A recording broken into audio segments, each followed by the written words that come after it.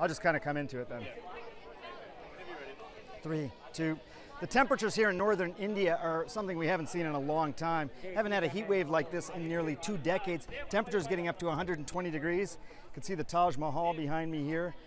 People walking around in this heat, it's very, very challenging for them. The smart ones are back here, as you can see, in the shade, trying to do anything to try and stay cool. But I can tell you, this is no joking matter. It's astonishing how quickly your body temperature can rise. You develop cramps, you start to develop heat exhaustion, even heat stroke. The single most important thing you can do, this is very important, is to stay hydrated. We talk about this all the time. If you've waited till you're thirsty, you've waited too long. What you really want to do is make sure you're drinking constantly, and here's a simple mathematical formula. Take your weight in pounds, divide it in half, that's the number of ounces of water you should be drinking. If you weigh 200 pounds, it's 100 ounces. Also, a couple other things you can do, check your pulse. It'll rise 30 beats for every temperature it rises of 1 degree Celsius. It's pretty incredible. Again, a huge impact. And also keep in mind, if you stop sweating, I haven't done that yet, but if you do, that means your body's cooling system has already malfunctioned.